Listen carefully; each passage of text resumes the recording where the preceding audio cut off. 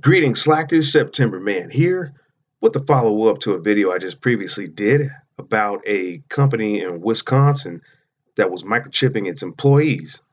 And so, right now, they're trying to roll this out to the masses and get people to adopt the idea, the concept of being chipped. Much like your animal that goes and gets lost, you can have a chip placed in you and you can be tracked at all times. And so, I have a question to pose to you, the audience, and that is, would you date someone who was chipped? Would you make it a requirement that your partner has to be chipped?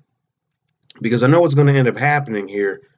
It won't be too long before there are celebrities endorsing this and more companies begin to try to put this in their job description about how employees may have to opt into being microchipped as a condition of working there. And so this is something that kind of is intrusive when it comes to privacy, your personal privacy, and being out there with someone who might have one of these. I mean, they're being tracked for who knows what, and you're with them. Somebody else further up the line can see all this data. Is that something that you're comfortable with?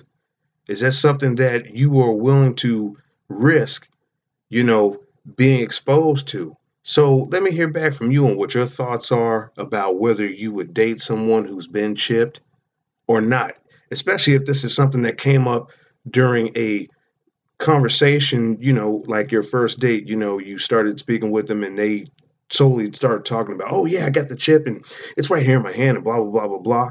Would you end it right then and there or would you keep it going? Let me know down in the comment section below. That's going to do it for this video. I'll catch you in the next one.